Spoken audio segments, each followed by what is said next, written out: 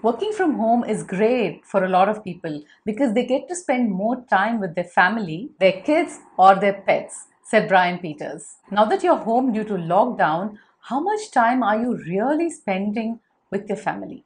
And how much are you on your work? Do you feel stressed out despite not having a commute? There are both physical and psychological implications, and in this video, I will be sharing with you a few tips in how you can balance them so that you can stay sane while working from home. Let's get started.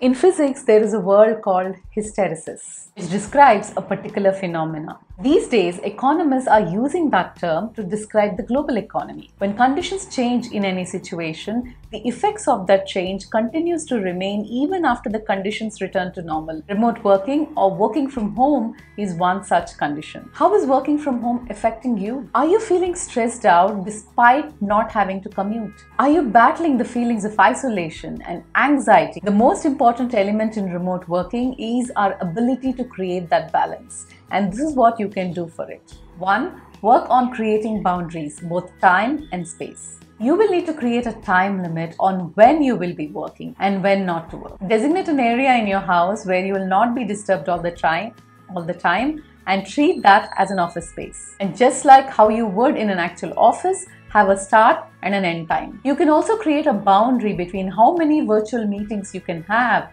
and when you will do the actual work. Creating boundaries is very important so that you don't feel overwhelmed with the tasks in hand. 2. Work on communicating effectively to your colleagues as well as to your family. Companies have already established certain ground rules for remote working. Understand them to communicate clearly. This becomes very important so that your time and energy is not wasted in clarifying it. Same thing goes for your family. You could be physically at home but not really giving the time and attention your family needs from you. Just like how you would with your office colleagues, communicate clearly on when you will be available for them and set that expectation. 3. Create accountability. There are many distractions at home, more so if you have a cute cat like this.